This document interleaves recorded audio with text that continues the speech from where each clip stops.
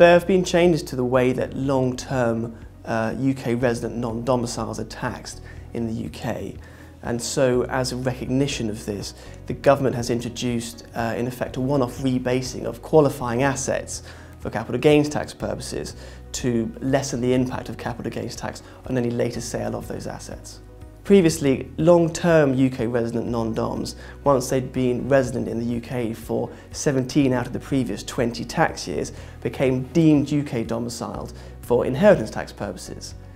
Now, however, there are new rules which came into effect from the 6th of April 2017, by which long-term UK non-doms who have been in the UK for at least 15 out of the previous 20 tax years become deemed domiciled in the UK for all tax purposes.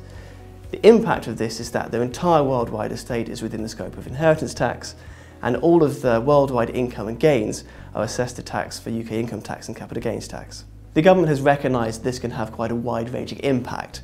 So for those individuals that became deemed UK domiciled under the 15 out of 20 year rule with effect from the 6th of April 2017, the government is allowing in effect a one-off rebasing of assets for capital gains tax purposes to their market value as at the 5th of April 2017.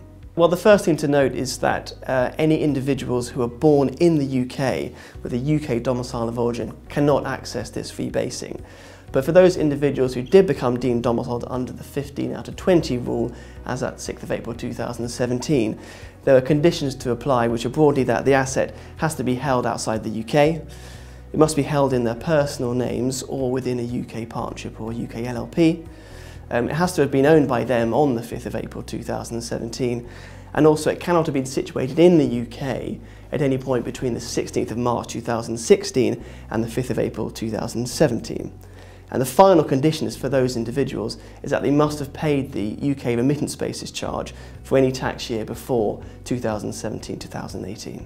The effect is that any historical gain in the asset that accrued before the 6th of April 2017 is ignored for capital gains tax purposes on a later sale. It's only any gain that accrues to that asset after the 6th of April 2017 which is taxable to CGT.